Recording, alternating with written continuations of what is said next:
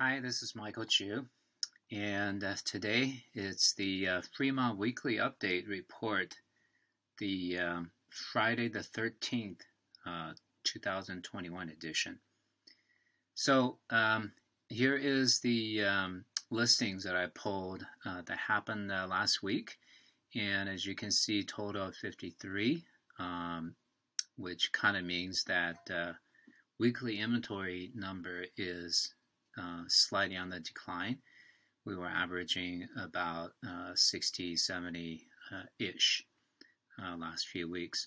So the high this week is $3.5 million. And we actually have a very low entry here, as you can see, 360 for a condo. So it's right here. And so this week I went a little bit mixed, and I just reviewed everything, and I went for anything that has a lot of curve appeal, anything that kind of presents well, and something that I think you should take a look at. Other than this lowest price condo at 360, you know, I think it's something to look at. Yes, it's a one bedroom, one bath, 714. Then I picked out from down in the list. This is a townhouse at 950, 3 bedroom, 2 bath, 1250 square feet. And then from there, skipped over a lot, but basically between 1.25 to 1.35. There were quite a few that is worth looking at. So if you're a buyer and you happen to be about 1.3, 1.4 in your price range, there's quite a few in Fremont that you can look at, and I will actually show you the new list of how it looks. And there are a few more up here. It's 1.5, 1.6 million, 2.6, 2.9.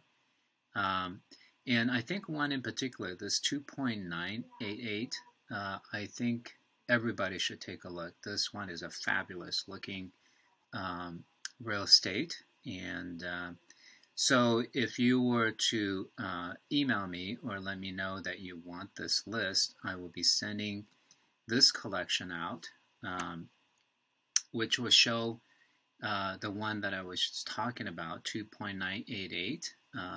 Martingale Court. This is a fabulous looking listing.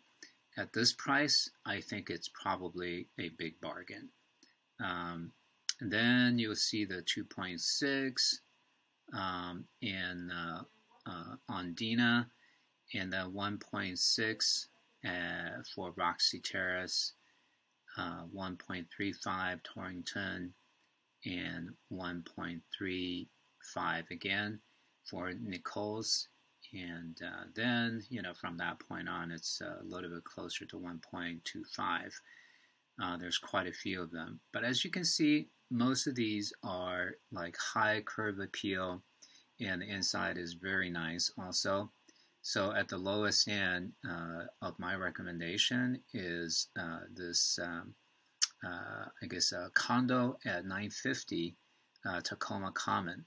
So all in all, I think this week, even though inventory reduced, there are still quite a few that are good to look at.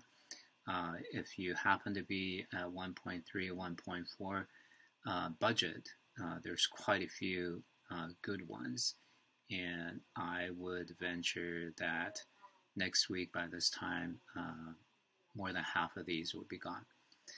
So anyway, that's this week's Fremont inventory report, and I will see you next week. Till then, bye.